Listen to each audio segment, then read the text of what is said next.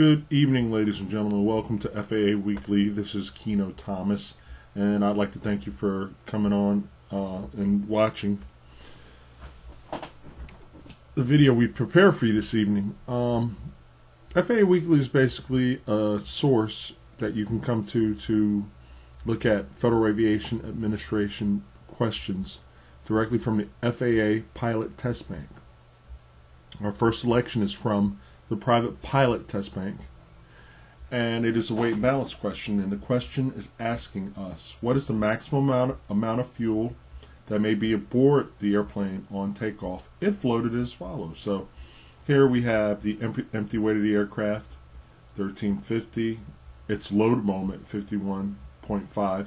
We have the weight of the pilot and front passenger, rear passengers 310, the baggage 45, and the oil.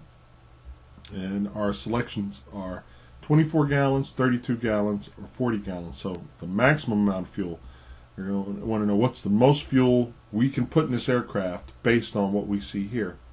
Now we're going to have a little bit more information, and this will come from figure 35 as the question asked us to refer to. So we have our loading graph, and we have another loading graph. After we get the individual load moments here, then we enter into the second graph there. And in addition to that, if you notice, there was a notation down here. So there's some notes down here, and I've had them expanded.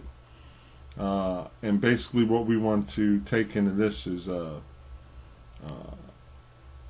you can read this on your own, but basically what we need from this for our purposes of answering this question is the amount of engine oil, which is 8 quarts, how much it weighs, 15 pounds, and the negative load moment there.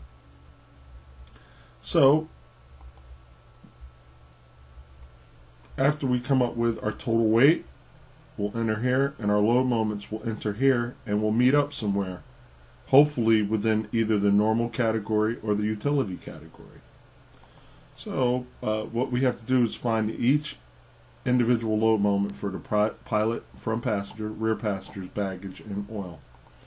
So the pilot and front passenger, 340 pounds. We come into the graph at 340. Starts here. This load weight will come in at 340, and we watch the line here. We want the pilot and front passenger line. So we come across 340. And we come directly down, and we come up with a load moment of 13. You can come back and put 10, 11, 12, 13, 14, and 15. So 13 is there. 13 is our load moment for the pilot and front passenger. Then our rear passengers were 310. We come up to this area, 310. We cross over to the rear passengers reference line. We come straight down. We'll come up with 22.5. Baggage was 45? Yeah, 45. We come into 45, and we come straight down, and I think we get like 3 or 4. And then back to our note. Our note told us that 8 quarts, which 8 quarts oil, 8 quarts gives us 15 pounds and a load moment of negative 0.2.